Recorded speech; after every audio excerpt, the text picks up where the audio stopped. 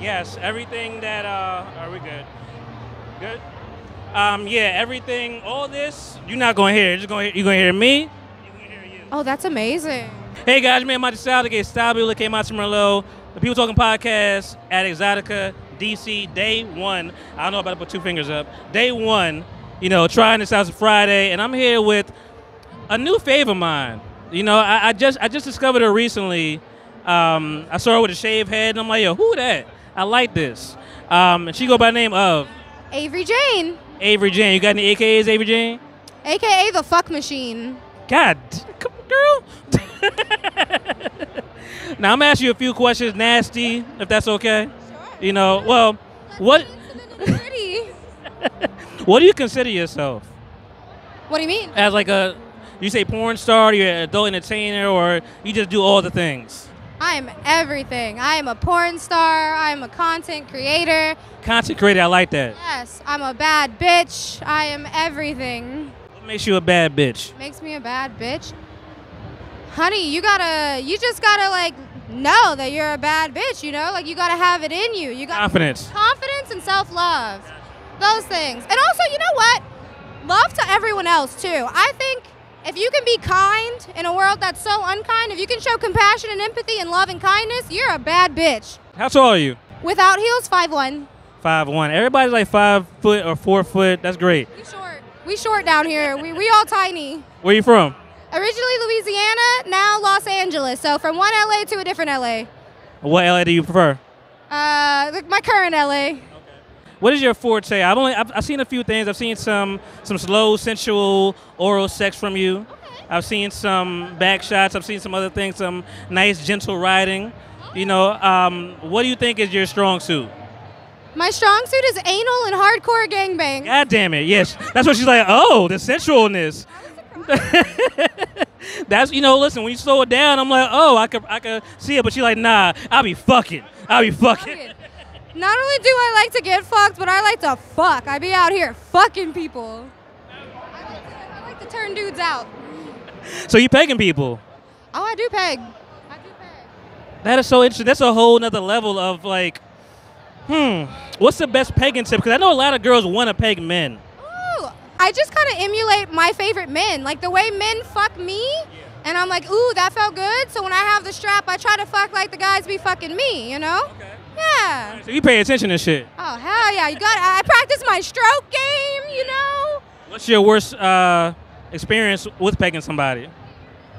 So far, I've never had a bad one. So far, they've been good. I've like fisted a few men. I've pegged a few people, men, women, everyone. Does that turn you on, the pegging? Kinda, yeah. What part? The emasculating men? No. It feels powerful. Like, Joking. I mean, hey, if they're into it, I'm into it too. But no, for me, it's like I feel powerful. I get to wield, the dick for once, and it just kind of makes me feel like I'm in this position of power. Like, I got the meat this time. I love your energy. You're amazing. What's your favorite cereal? Ooh, right now I'm stuck on that like honey bunches of oats. It's just like the plain with the almond. It's nice and like subtle. And simple. It's like grown-up Frosted Flakes, yeah. It's my grown-up Frosted Flakes. What kind of milk you drinking? Ooh, either 2% or almond milk. This is where people judge you. I gotta ask these questions. If you still drink whole milk, you a savage. People judge whole milk. I drink whole milk sometimes, but I think 2% is that nice sweet spot. So black people, we lactose intolerant. So whole milk is. I should probably not skip off on the whole milk. How old are you? 28. You got a couple more years, man. I'm 34. It don't. Catch up to me. I gotta stop drinking milk. Short chew is going. It's gonna. That metabolism will slow down soon. It's starting already. Already, I'm like, damn. Like at 28, my body is not the same at 22. What the fuck? You eating vegetables? Now I do. Yeah, I had to start. Meat eater still? Yeah, but I'm trying to like go down to like chicken and fish. But I like red meat. What's been your worst experience in this industry? How long you been in this industry, actually? I just reached my 3-year anniversary. Oh, wow. Yeah. Congratulations. Good. So proud of you. For getting fucked. Getting fucked professionally for 3 years, y'all. And listen, she getting paid to get fucked, and fucking. Exactly. I get to like make love and have orgasms and pay my bills by that. Your best and worst experience, put them together. Ooh, best experience has probably been shooting in Europe, going to Prague, Czech Republic. I love shooting there, and that was awesome, getting to like go out of the country for the first time in my life because of porn. You know, I would never have been able to do that. Worst experience? I don't know if I can like narrow it down to a single experience, but I will be real with y'all for a second and say that the porn industry, like every industry, can be racist and have its issues with racism. So as a black woman in porn, we've had some negative experiences. I saw it coming when you leaned into, you said, I ain't gonna lie. So It's a little racist. You know, they be calling me all kind of names. I don't like it. thankfully, no name calling, but it's in the subtleties. You know, who gets opportunities, who gets showcased the most, who gets what. But, you know, at the end of the day, I love the industry, so I'm trying to make a change. I'm trying to make it a little better. I appreciate you. I interviewed Diamond Banks last year, or not last year, but early this year, and she definitely hinted at the racism and the subtleties and the prejudice that is in the industry is rampant. Dick sucking tips. Dick sucking tips? Honey, you want to suck the dick like it's the first of the month and rent's due and the rent depends on it, baby. You suck that dick.